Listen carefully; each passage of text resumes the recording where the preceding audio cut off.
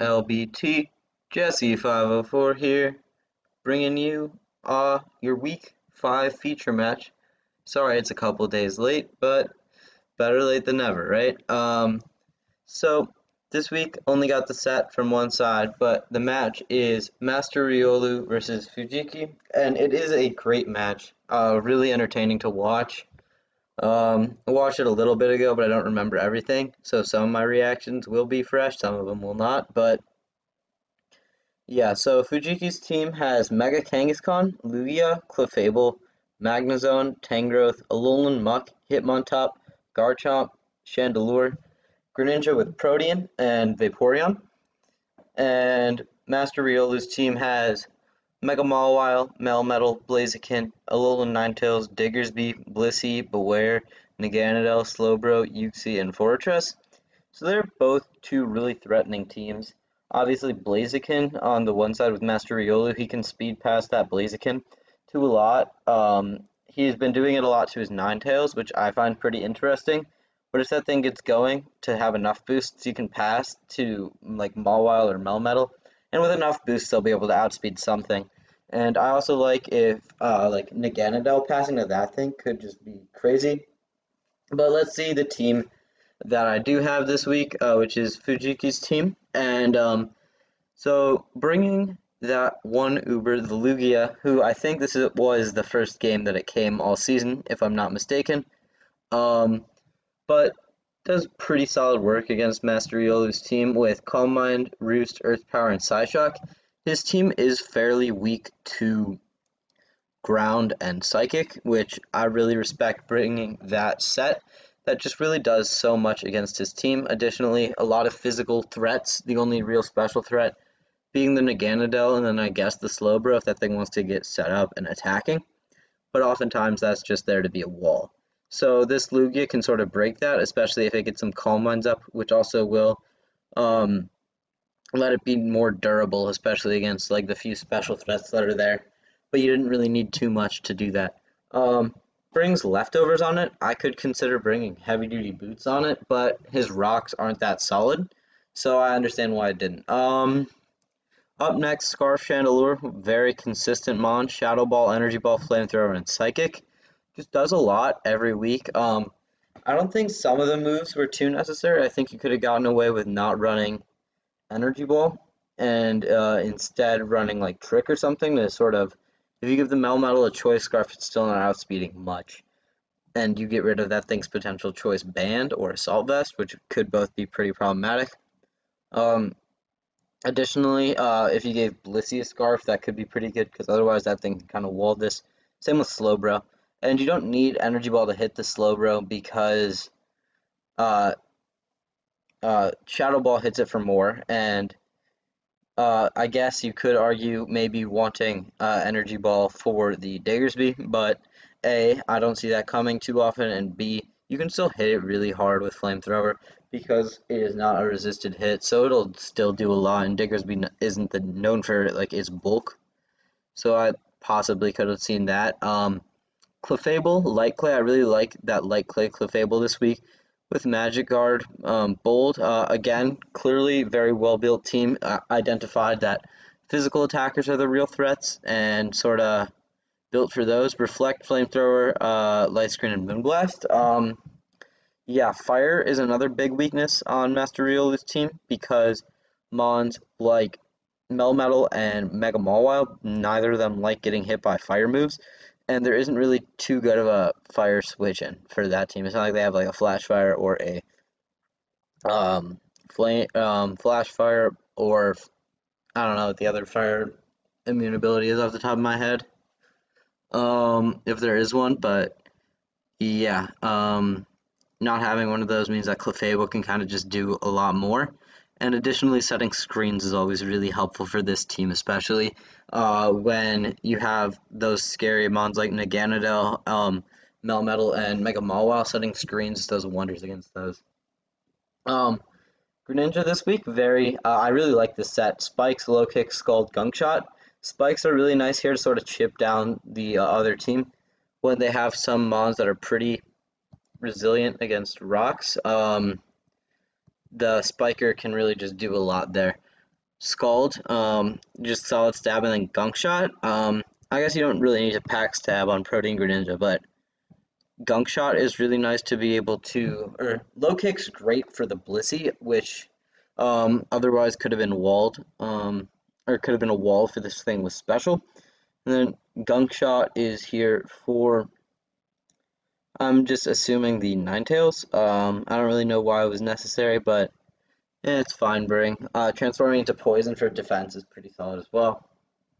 And then Hitmontop, very bulky Hitmontop with Choice Band. I think it does a lot. CC, EQ, Facade, and Mach Punch. You got to be aware of the status against Master Riolu's team.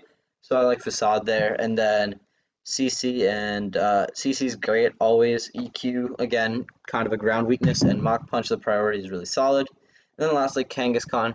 Assuming came here because that Seismic Toss with the Kangaskhan could have been scary. However, I kind of allowed it in the Ubers League just because it, while does like flat 200 to a lot of things, Mega Kangaskhan can do more in other cases, and I've just seen it be allowed in other leagues, which is kind of why I allowed it. But yeah, so that's the team that I have, and now I can bring you guys the battle.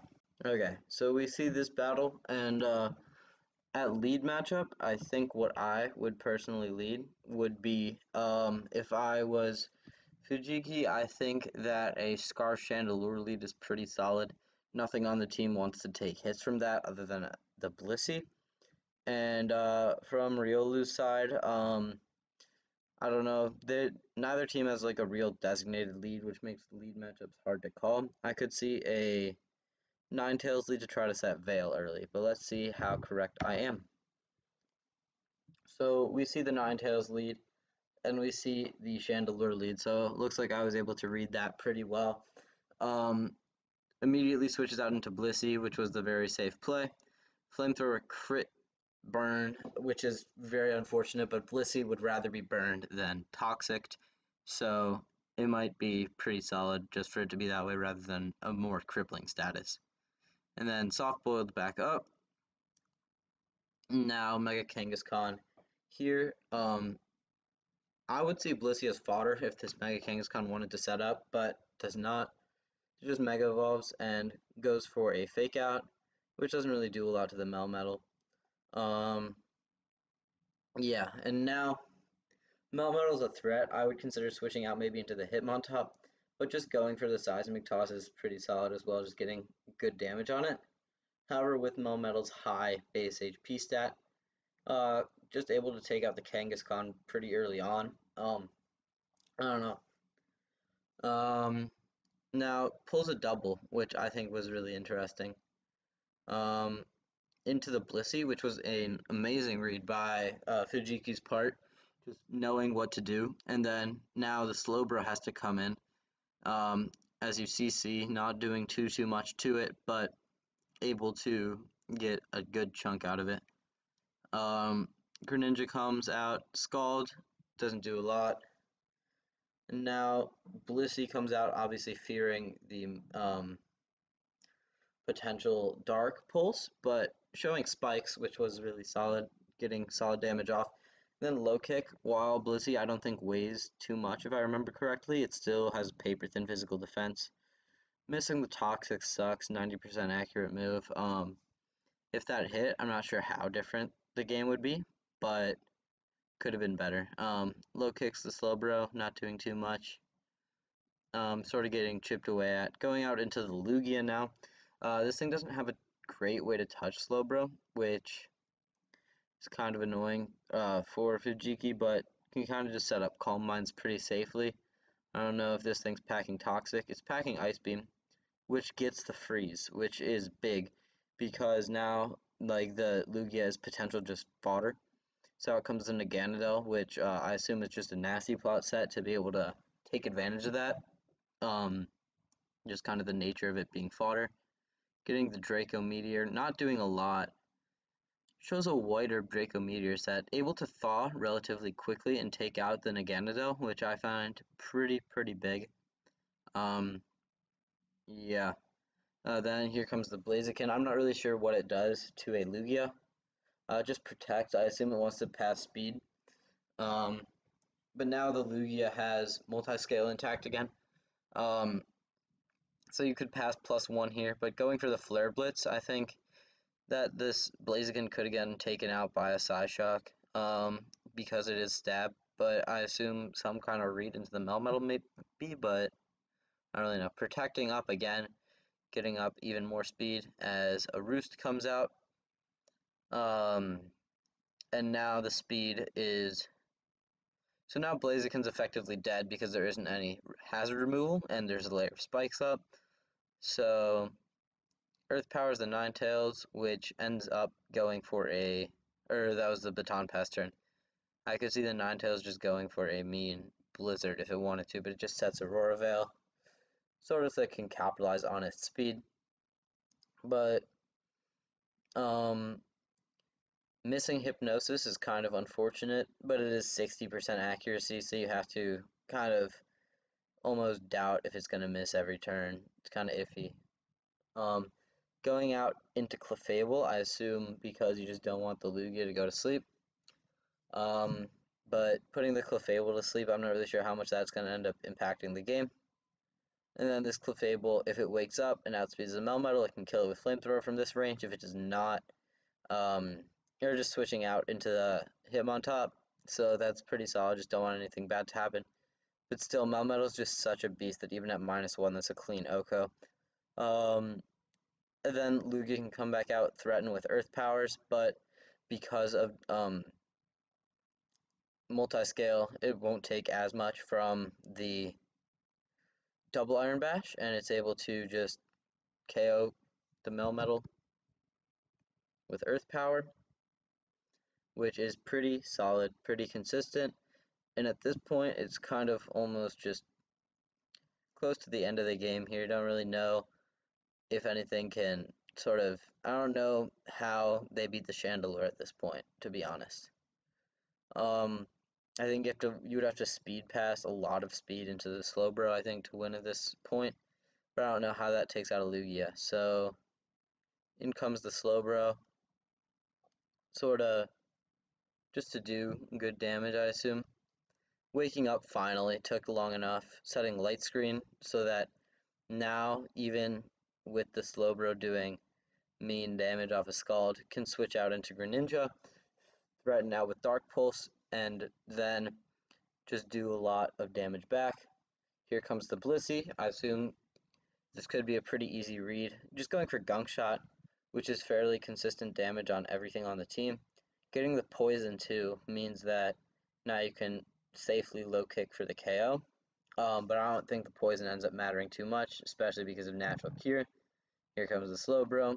You could just low kick again, which ends up not doing too much.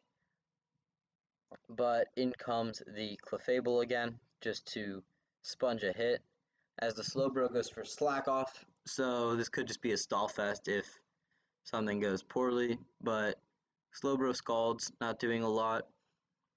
Sort of just, I think Fujiki wants to get ready to set up the second round of screens.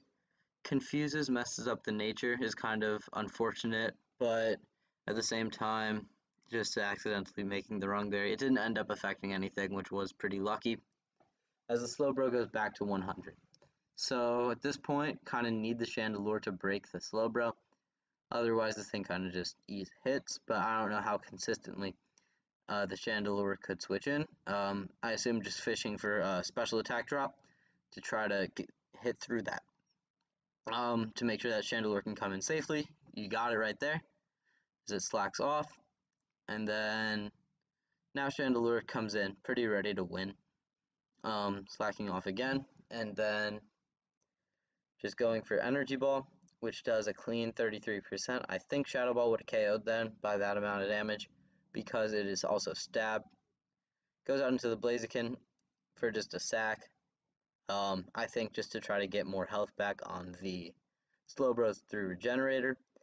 I assume you would want to switch out again, potentially, into the Ninetales as a sacrifice, but no, it just looks pretty clean here because Ninetales will be able to Dot of the energy ball, and then at this point the Blissey kind of just doesn't have a way to, because it's kind of low as well, dies eventually to the hail. So that ends up being a clean 4-0.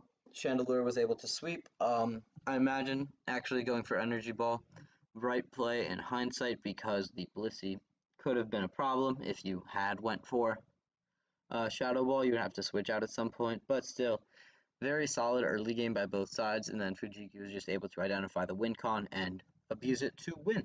So, great match, guys, and until next time, Jesse504